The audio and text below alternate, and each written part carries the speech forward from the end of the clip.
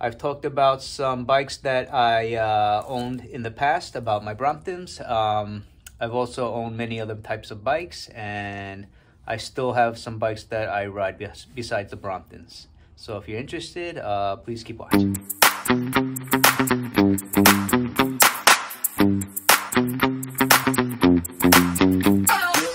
This is my Cinelli Gazzetta fixed gear bike that I ride to work and from work every day, even in the winter. I've been riding fixed gear for the past 2 years, and this bike is probably my favorite bike. I don't see any signs of rust. It's pretty much stock. The only thing I did change was the stem. I changed it to an ant because I have short arms. And yeah, today I have it up on the stand because I'm gonna change the chain. The chain's actually really worn.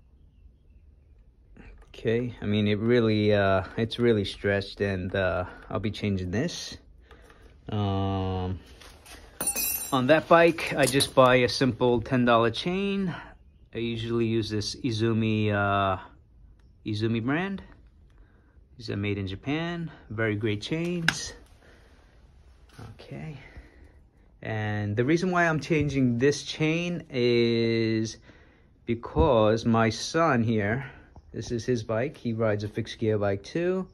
This is just a cheap bike. He's been riding this for over 2 years as well. And last week he sent me a text saying he popped both tires trying to get up a curb.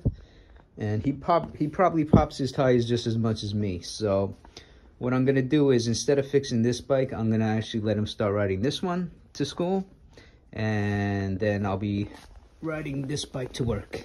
I decided that I'll be adding some of the parts that I showed a few videos ago. Probably making another video for today, and also doing some maintenance on some of the other bikes. And this also got me thinking about some of the other bikes that I've owned, and you know, how I got into riding folding bikes.